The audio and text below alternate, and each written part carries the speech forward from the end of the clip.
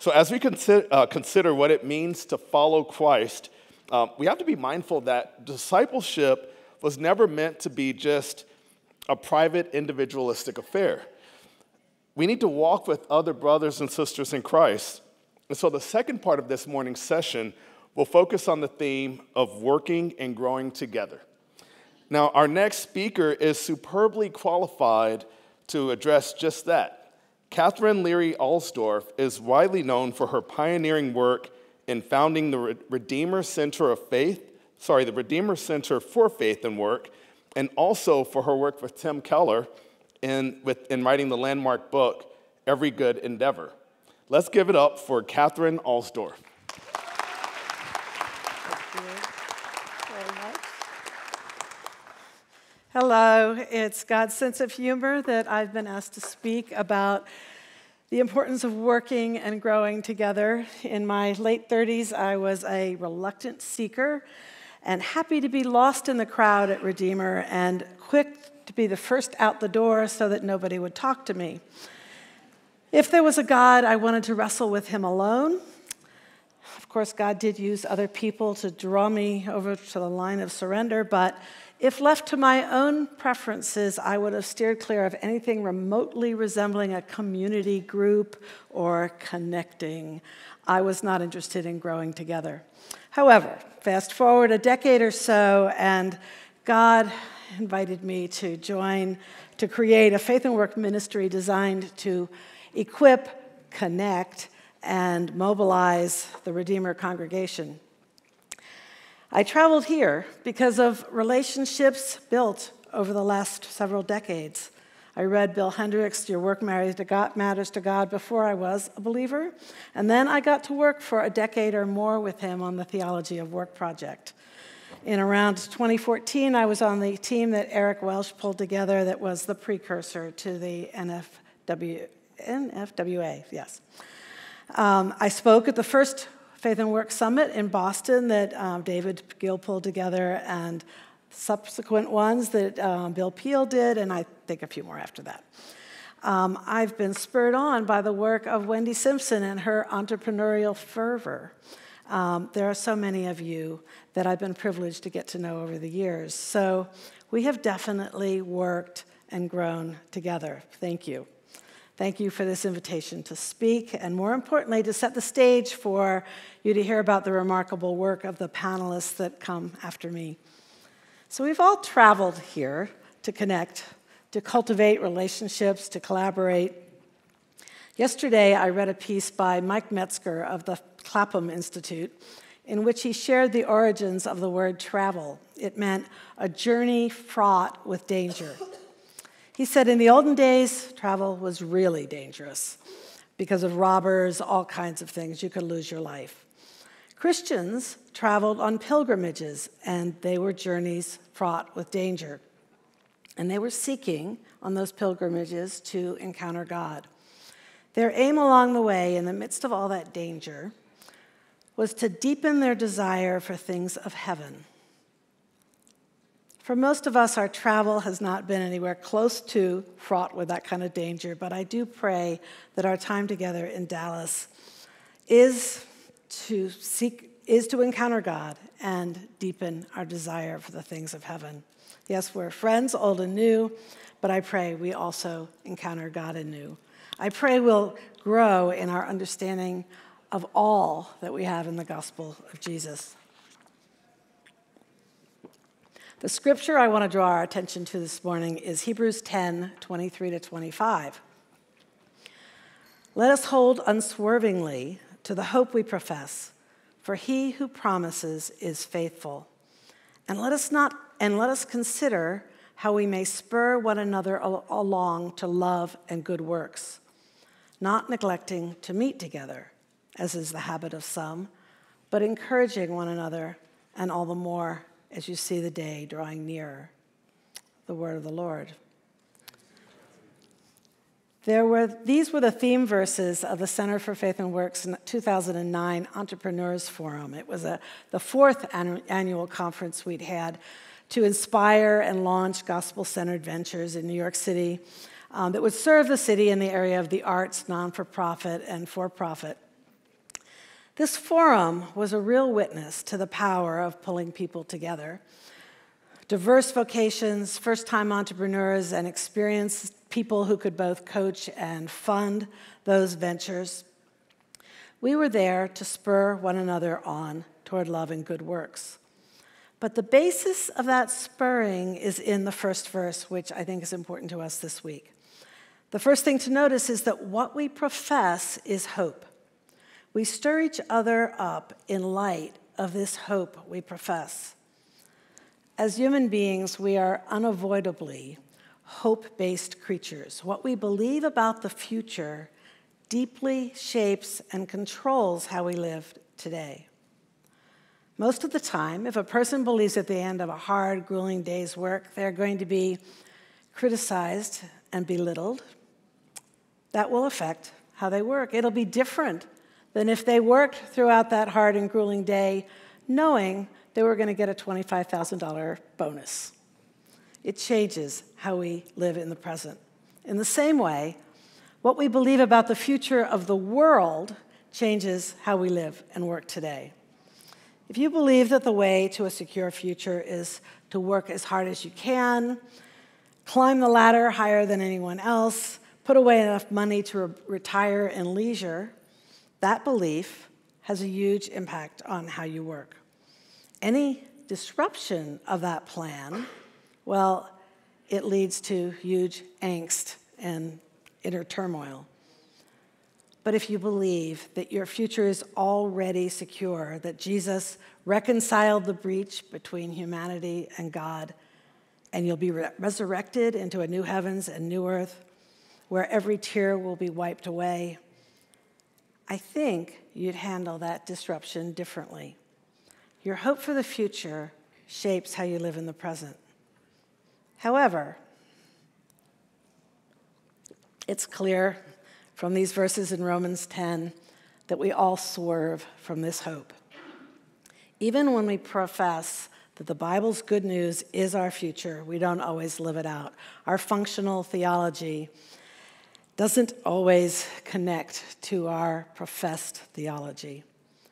This has become uncomfortably clear to me a number of times, but most notably during the season when I was switching from being a high-tech CEO to taking a job at Redeemer. While a CEO, I told myself that the job and the money and the reputation really wasn't that important to me. I was there because God had called me to that role. But when I received Redeemer's offer, a church lady, no title, 20% of the pay, well, I almost turned it down. And then I realized I'd put a whole lot more hope and faith in corporate success and the money to secure for myself the right kind of future than I did in my professed hope, my future secured by Christ. When eventually accepting the Redeemer job, I literally had to remind myself over and over and over that my home in heaven would be way more beautiful than the cute little cottage in Menlo Park, California that I was giving up. I needed to shore up my hope in a future secured by Christ. If Jesus was really raised from the dead, and he was, and if our resurrection is really coming, and it is, then we always have a hope. Our problems here go from being capital P problems to little p problems. They don't go away, but they become little p problems. If we don't ground ourselves in that hope, then when we swerve from it, which we will, we become controlled by the things in this world. If we don't believe in the banquet awaiting us in heaven, we cling to the riches that you can hold on to in the here and now. So for our people, for ourselves, in order to go into the world where the God of profit or the God of self-expression or the God of survival of the fittest is really holding sway, and if we're to go into that and not be swayed by those things, we need to remind ourselves and each other that the gospel is real over and over and over. So back to that grounding scripture, this hope that we profess in a faithful God undergirds any ability we have to spur one another on toward love and good works. We need each other to live out this hope. We need each other to forsake, to go through the hardship, to give up some of the things of this world that the people around us are enjoying. The verse continues with almost a reprimand. Don't neglect to meet together. In order to live in light of the true hope of the gospel, in order to turn our profession of hope into a lived hope, we need each other. Those who are touched by our ministry back home, they need us to model living into that hope as we disciple and equip them, we're the people that are apprenticing them into that hope themselves. So, like us this week, we encourage them to meet together because it's all too easy to swerve.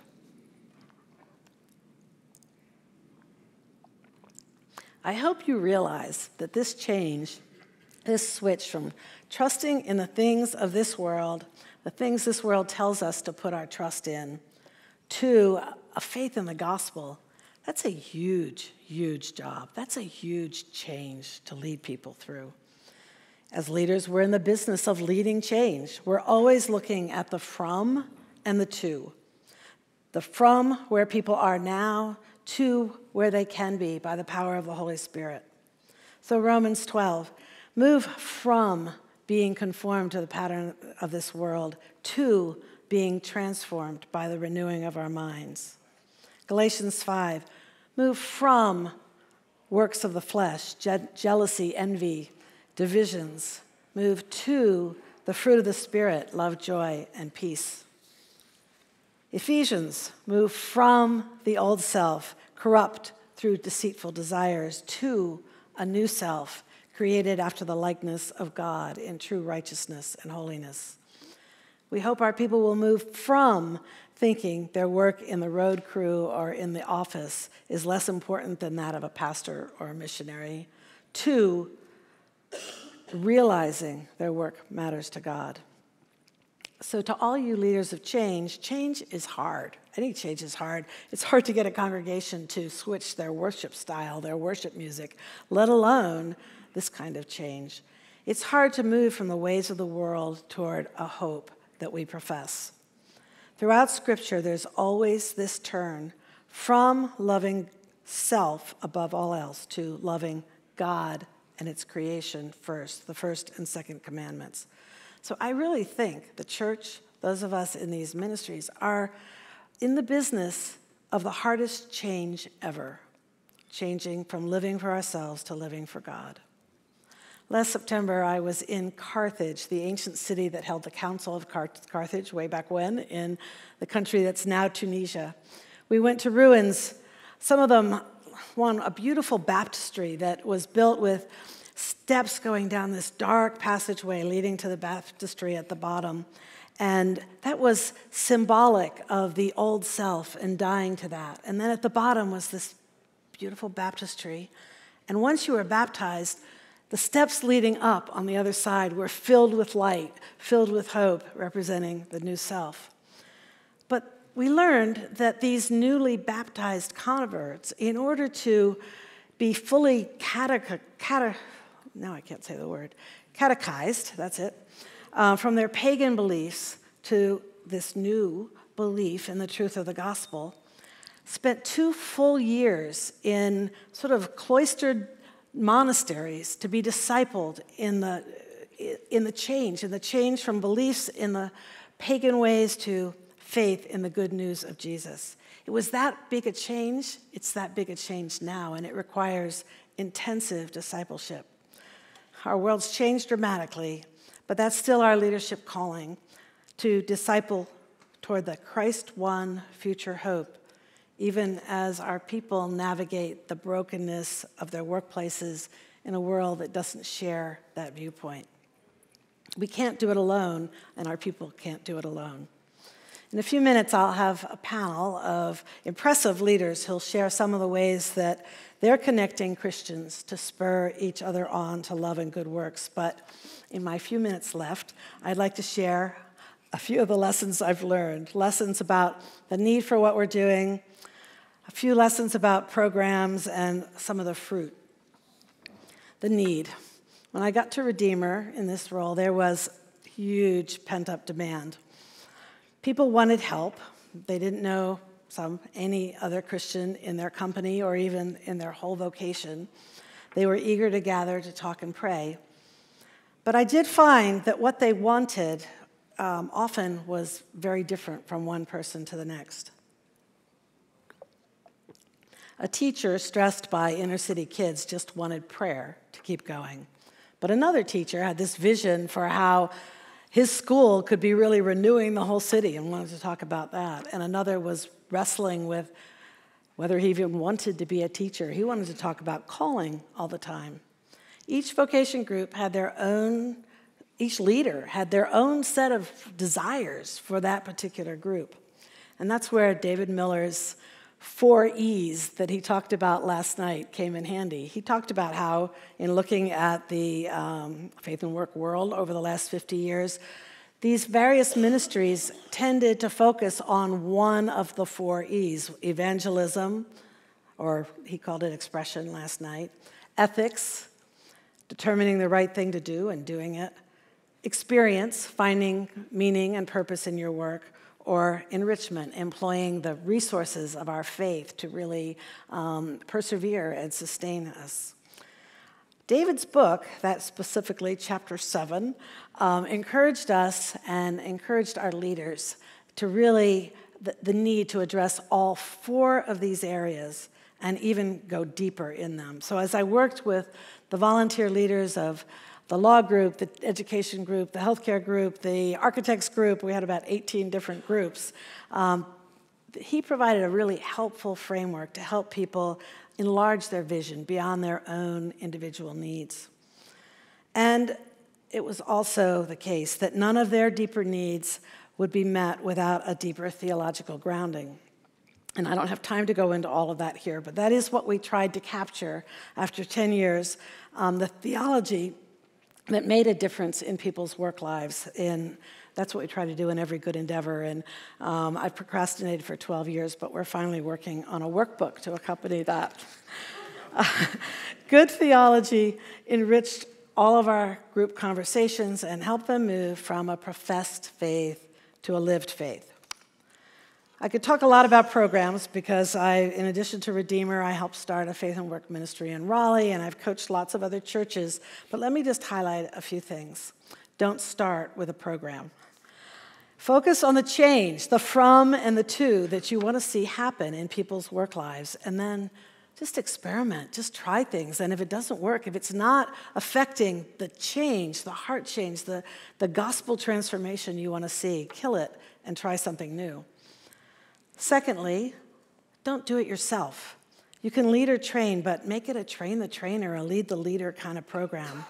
Because we all know that the ones who learn the most are the ones that teach or the ones that lead.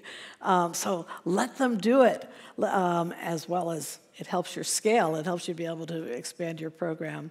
Get as many people involved in owning the ministry themselves as possible. At one point, we had 18 vocation groups and 3 to 6 leaders for each one. We coached them, but they ran the groups. Thirdly, beware of the tendency toward rules. I've gotten so many questions. Should I work on Sunday? Should I advertise a cigarette project? Should I keep a Bible on my desk? It's almost like people wanted a checklist. Just tell me what to do, I'll check them. And I'll be like, no, the gospel isn't about a checklist. The gospel isn't about rules. The gospel's about a relationship with God. We really need to disciple you into the wisdom that comes from a deeper relationship with God. Lastly, beware of Christian self-righteousness, particularly in this age. Don't let people believe that the dividing line between good and evil is between those who are Christians and those who aren't. Don't perpetuate the myth that Christians are the good people and everyone else is bad. The doctrine of grace was particularly meaningful in our context in New York. Believers who'd been struggling to understand why some of their colleagues who didn't believe at all were better people and did more good works than some of the Christians they knew. My favorite definition of common grace is from Tim Keller. That's description, really. Believers are never as good as our right worldview should make us, and unbelievers are never as messed up as their false worldview should make them. The line between good and evil runs down the middle of every human's heart. The fruit that encourages me most is heart change, seeing selfish desires turn into self-giving desires, seeing animosity between colleagues change to respect and care, seeing career disappointments being met with hope and trust, seeing insecurity-based self-promotion turn into humble confidence in God's sovereignty. Our mantra at the Center for Faith and Work has been, the gospel changes everything. It changes our hearts, it changes our relationships, and it changes our work. God is at work, he invites us to join him, and I rejoice at the fruit that comes when our hope professed becomes the hope lived out, and it results in love and good works. So now it's time to hear from our esteemed panelists, and as they're coming out, let me give you a little bit about them. We have Jim Brangenberg of the ministry I Work for Him, and we have Mike Repavich, who leads the Global Christian Employee Network at Intuit. We have Autumn Hanline, Director of Strategic Partners and City Networks at Faith Driven Entrepreneurs. And we have Chuck Proudfit of Cincinnati, who back in 2003 gathered a small group of Christ followers to talk about work as worship. So would you please welcome our panelists? I'm going to stand. All right, let's let them all introduce themselves in 2 minutes. I know that's really hard. So Jim, let's start with you, and then we're going to try to have a little dialogue, but you could really listen to these guys for about an hour and a half. So let's see what we can do here. So Jim. I am Jim Brangenberg with I Work for Him. We are a connecting ministry. We do that through podcasting, but we connect our listeners to the reality that their work matters to God. And then we connect those listeners to ministries like yours to take that discipleship to a whole new level. But ultimately, we spend most of our time connecting ministries to each other, which is where we spend a lot of our time on a daily and weekly basis. It seems that God has given us a mouthpiece within the faith and work movement, and we try to use that to lift up what God is doing all over the place, and we try to gather people together to celebrate that, and we do that on multiple platforms like the Awaken Podcast Network, which has 168 podcasts speaking into the faith and work movement, and you can find that online at awakenpodcastnetwork.com. But also, we're doing this on the Tapestry Project. We're documenting as many as we could find that are out there, as many organizations we could find that are documenting or that are discipling workplace believers across the country. And we've identified 768 organizations at this point in time that we found that are doing that. And that tapestry is available to all of you to identify players that you can work with, work alongside. And there's so much more I'll say, but I'll use my time later, Katherine. Thank you. Thank you. All right, let's go to Chuck. Good morning, everybody. I am a co-vocational guy. I lead a consulting firm called Insight Out, which works with clients around the world and is designed to take Christians in consulting and take those truths from the Lord and translate them into plain glass language. So we bring solutions to the clients. Most folks don't know that about me because the rest of the work that I do and that is so relevant for what we're about here is the At Work on Purpose ministry. This is in Cincinnati, Ohio, and it emerged by accident. I'll explain that later. And ended up becoming a citywide model for workplace ministry. And it now has about 12,000 people involved in a decentralized organic network that covers the city. Inside Out is at insightoutcorp.com, and At Work on Purpose is atworkonpurpose.org. That's great. And Mike? Hello, everyone. I'll try to practice what we were called to yesterday, what we learned yesterday in terms of I'm in full-time ministry as a program manager at Intuit. What is Intuit? TurboTax, QuickBooks, MailChimp, Credit Karma, financial services and software for your personal finances, taxes, and businesses. I also have the privilege to be the co-leader of the ERG, Employee Resource Group, that is the Intuit Christian Network. Intuit, 17,000 employees altogether, 15 ERGs, 3 of them focused on faith, and a Muslim network, a Christian network, and just this year, a new Jewish network. We have about 500 people involved in that Christian network today. And what we try to do in that context of work at Intuit, and here in the theme of connections, is connect people together.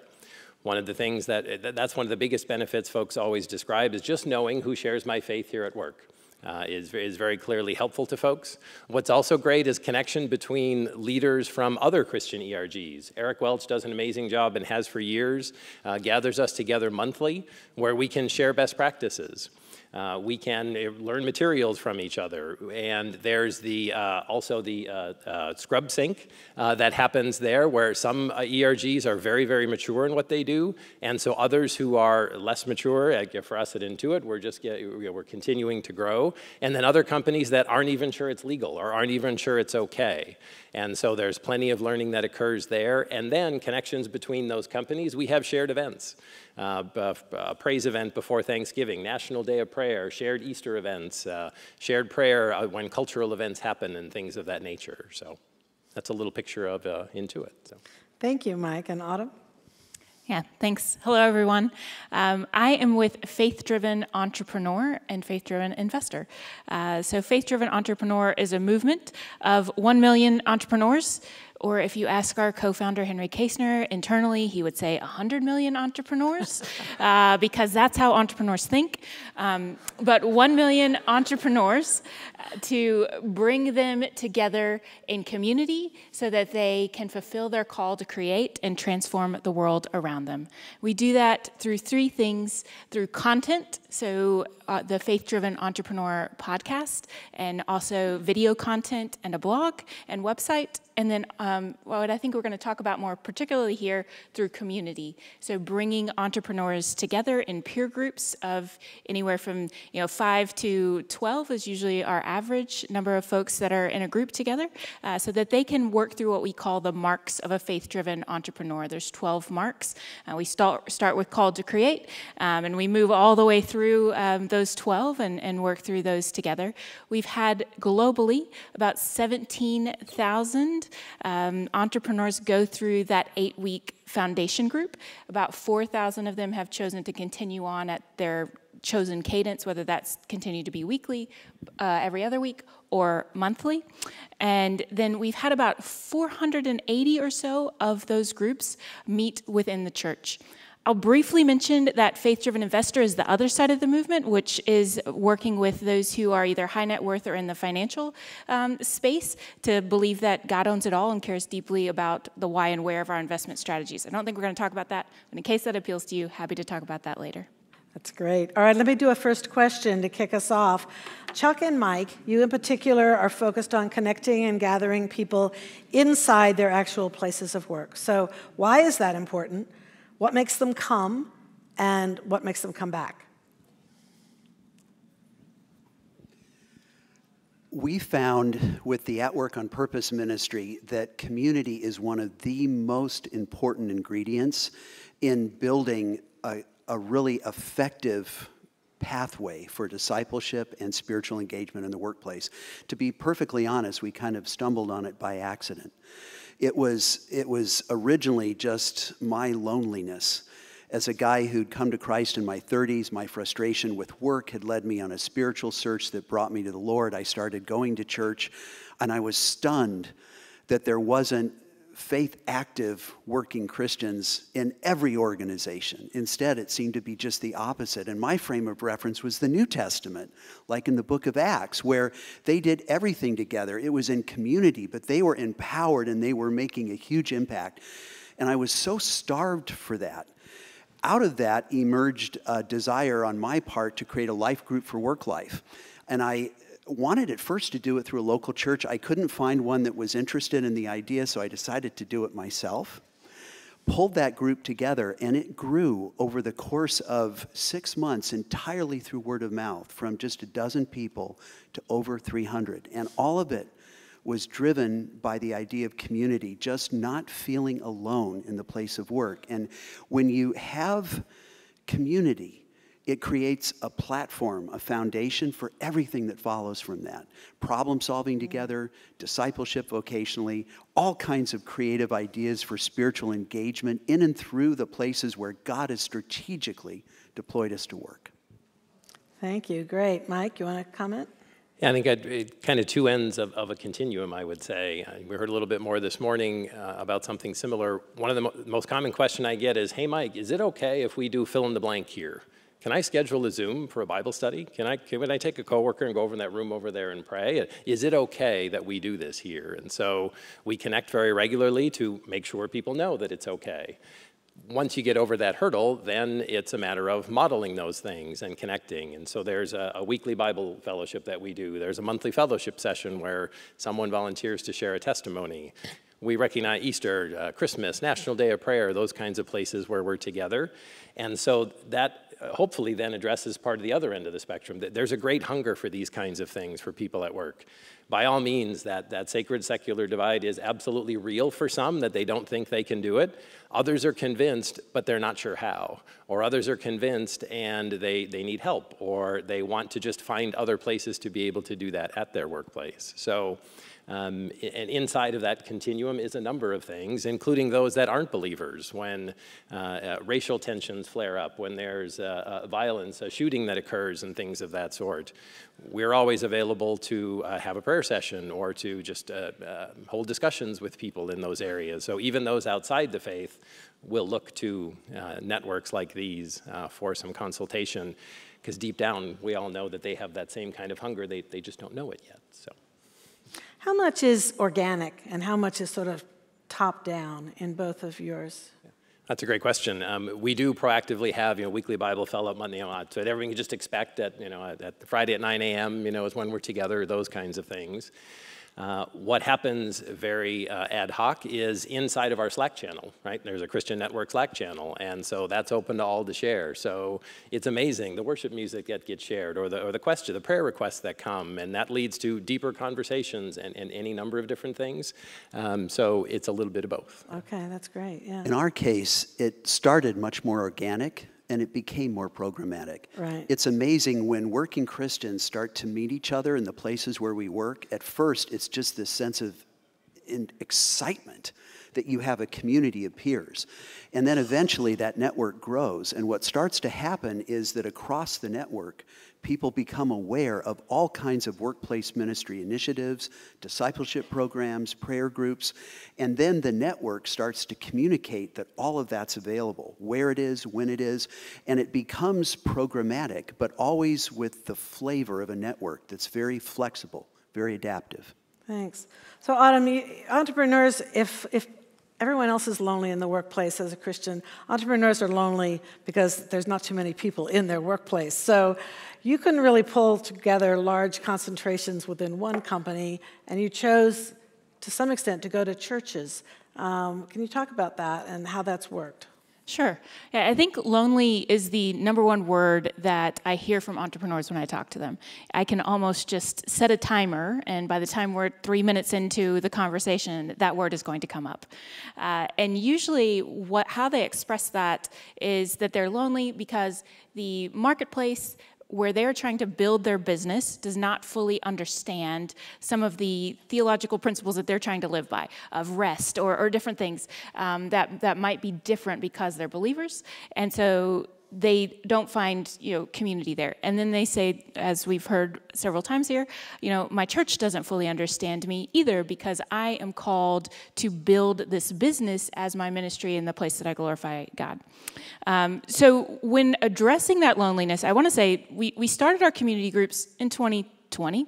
So they started out all online, and we still have a huge presence online. But the center of the bullseye for us is the church.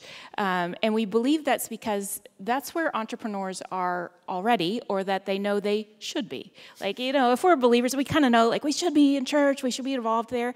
And so it becomes a place where instead of an additive, they are finding value where they are already.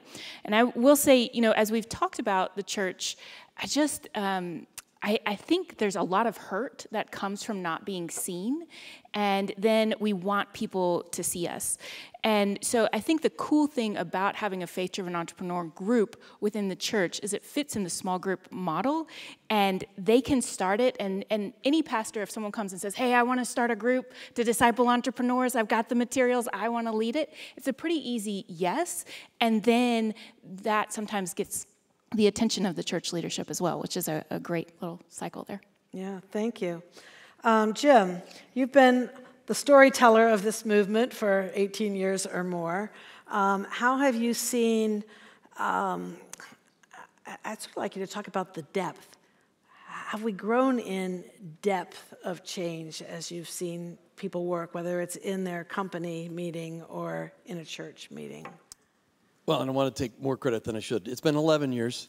Sorry. I don't want to take any credit, but and it's been Martha and I. But over the last 11 years, we've interviewed over 4,000 people on over almost 2,800 different podcasts, capturing what God is doing in this country, in the workplaces. And we've covered every kind of workplace, covering every kind of mountain or cultural influence, whatever you want to call it.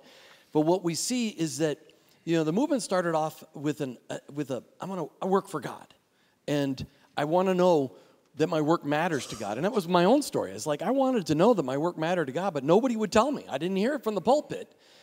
And what we started to see is that the Holy Spirit started popping up people all over the country with this reality that, wow, my work really matters. Now, what do I do with that?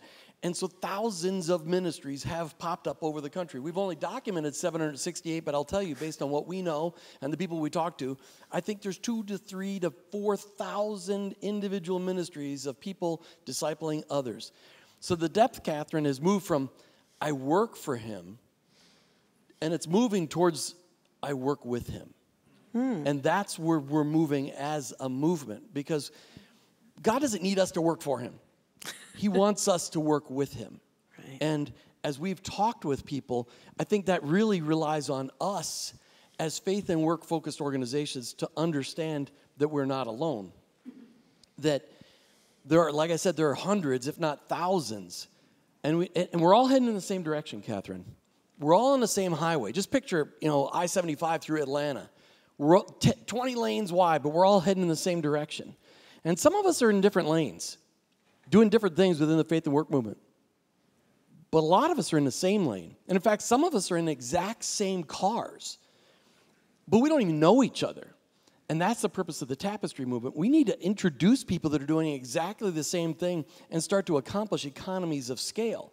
But even further, to take that, we're in the same car. As a movement, we need to start celebrating, just picture the choir. We all are singing the same message, and when we sing in unison, it's incredible.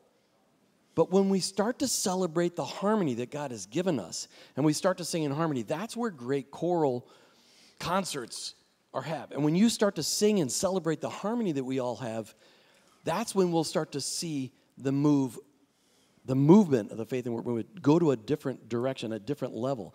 And Catherine, I think it's based on what Martha and I have seen, and we've seen so much happen and cover it from, we haven't gone to Alaska, we haven't gone to Hawaii, although we should have probably, but we've covered people from every other state, is that God is continuing to lift up people all the time.